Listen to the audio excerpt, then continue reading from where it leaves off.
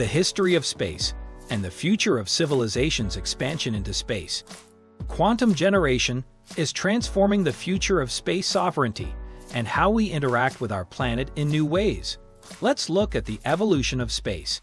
Columbia, this is Houston, reading you loud and clear, over. Yeah, reading you loud and clear. How's it going? Oh, it's beautiful, Mike, it really is.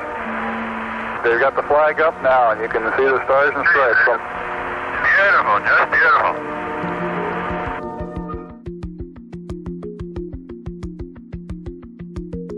Moon Express is the first private organization to get approval to send commercial missions to the moon. The ultimate goal is to mine for precious resources like platinum, water, and helium-3. If you think of the moon like the 8th continent, we're traveling across the ocean of space, and we're going to reap the benefits of a whole new continent of energy and resources.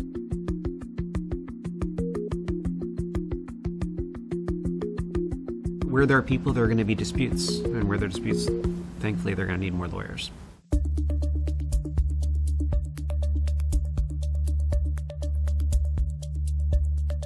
There was no need for space law before there was any objects in space. Today, a new moon is in the sky, a 23-inch metal sphere placed in orbit by a Russian rocket. So in 1957, with the launch of Sputnik, there was a reaction around the world, a largely negative reaction based in fear, where countries did not know what that object was that was flying over their country, and they didn't know if it was going to drop bombs or listen to their conversations. And there was essentially panic across the world, certainly across the United States.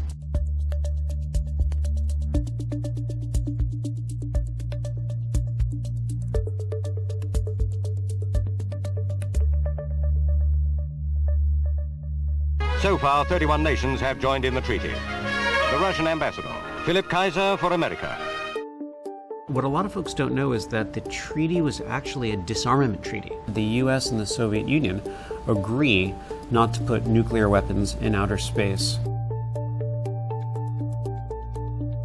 All countries around the world have the ability to use and explore outer space, but there can be no appropriation of outer space. The way Spain conquered South America and said, I claim this on behalf of Spain. You can't claim the moon or an asteroid.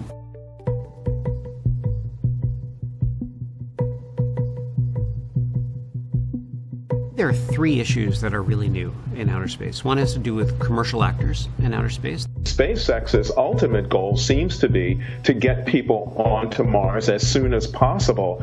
They weren't really envisioned significantly in 1967, although they were addressed.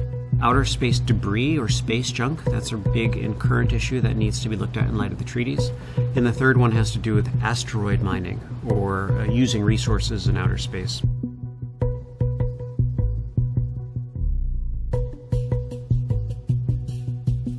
The first trillionaire in the world is going to be the person who figures out how to mine asteroids. It brings up a number of legal issues.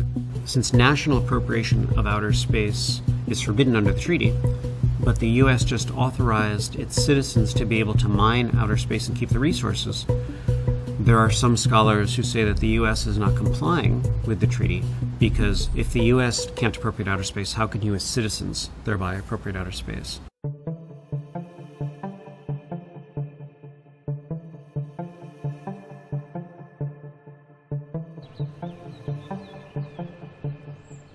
Good afternoon, Madam President, Your Excellencies, and may it please the Court. My name is James Lego, and I, along with my co-agent, Chani Gatto, represent the applicant in this case, the state of Sunisa. The Manfred Locke Space Law Moot Court Competition is a competition for law students not only in North America but across the world. Your Excellencies, 3 quick points on rebuttal. Firstly, as Agassi itself contended, abandonment is not possible under the Outer Space Treaty.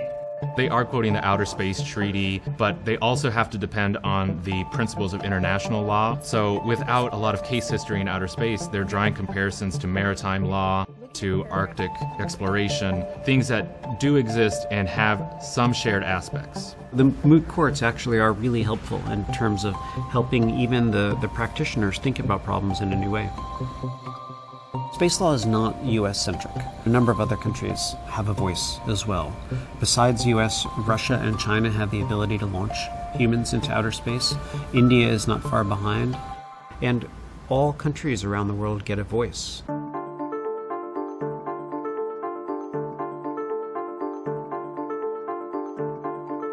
Everything we do day to day depends on space. I mean, the amount of space technology in our phones and on our persons. You can't buy a hamburger at the restaurant without, using a satellite in space to pay for it. And space is only going to become increasingly important. So for new attorneys going into space law, it's the opportunity where you could actually make law. It is really unformed potential. And it gives people of all sorts of backgrounds an opportunity to think, well, if I could extend humanity into outer space and also be able to rewrite the rules, what would I do? The world is changing. The space today is not the space of yesterday. As a result, space sovereignty is becoming an actual topic, and the world has to decide how to deal with it. It is time to start living in a new era, the future of the internet. The quantum generation movement.